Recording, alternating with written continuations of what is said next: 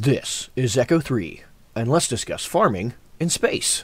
On the 12th of May, the University of Florida and NASA conducted an experiment using lunar soil to test growing plants. Recognizing the importance of this study, I have added the life support mod USI to my game. I'm designing this rocket to be able to land on the Moon's South Pole and return back to Kerbin. For a variety of reasons, NASA thinks that the South Pole is the best location for the next moon mission. The South Pole does have some unique advantages, such that the high points are able to maintain constant sunlight and contact with Earth, yet down inside a crater, it is protected from solar radiation, and there seems to be water ice in there. The upper stage of my rocket has enough life support for 6 days, and enough delta V starting from the Moon's orbit to land and return back to Kerbin. So a Moon mission in the game takes about 2 Kerbal days, or just about 12 hours, but in real life, it would take about a week to go from the surface of the Earth to Moon's surface and back. The second stage of my rocket has enough delta V to depart Kerbin and get into orbit around the Moon, and my bottom stage here is for getting into orbit around Kerbin.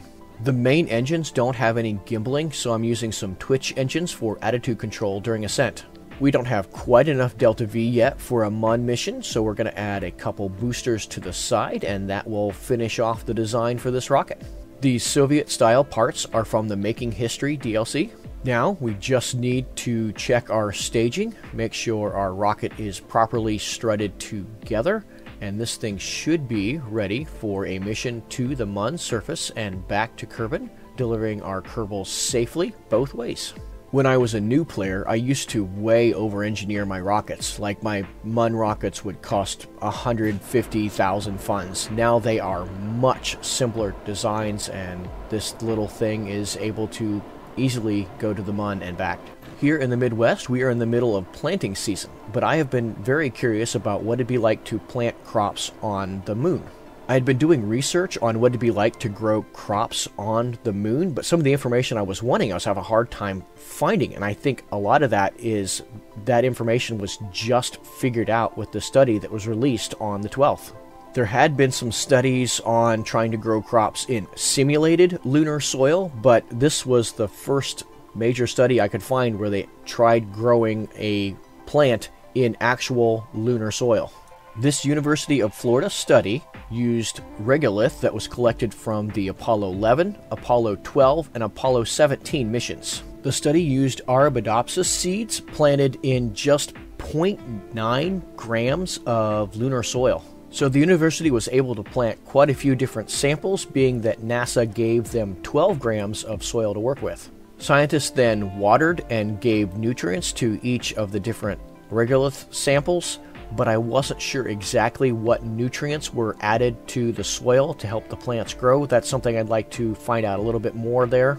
In my area, we talk about the amount of nitrogen, phosphorus, potassium, and sulfur that's in our soil, and we will add appropriately to what's needed to help our crops grow. On screen, I'm setting up my South Pole landing, and I'm going to be using the Kerbal Engineer Redo landing prediction to help me land spot on next to this base that's here. If humanity is wanting to spend more time on the lunar surface, then we are going to have to figure out how to use the resources that are there to help take care of ourselves. While the presence of water ice does excite NASA and others for a reason to go to the South Pole, we don't know much about the soils that are there, and that'll be some very interesting research to be done to find out what is the soil composition like there, and is it even good for growing crops in. The seeds planted in the lunar soil were all able to sprout, but they did not grow the same as seeds planted in Earth soil. All of the plants planted in the lunar regolith showed signs of stress, but it was different depending on what location the soil came from between Apollo 11, 12, and 17.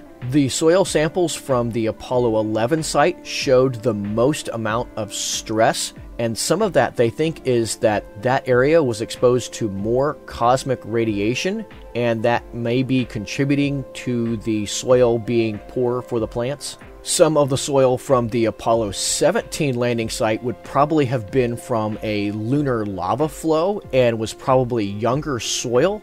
The plants planted in that seem to show less signs of stress.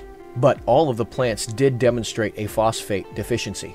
One of the most interesting parts of the study was that they did genetic testing on all of the plants.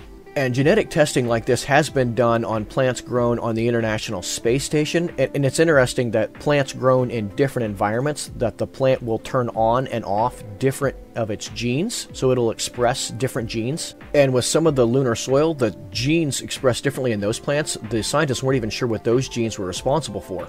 I will link the article containing this study in the video description. If you have any recommendations for future content, please let me know. I am Echo3. Thanks for joining me on this discussion about growing plants on the moon. I will see you next time.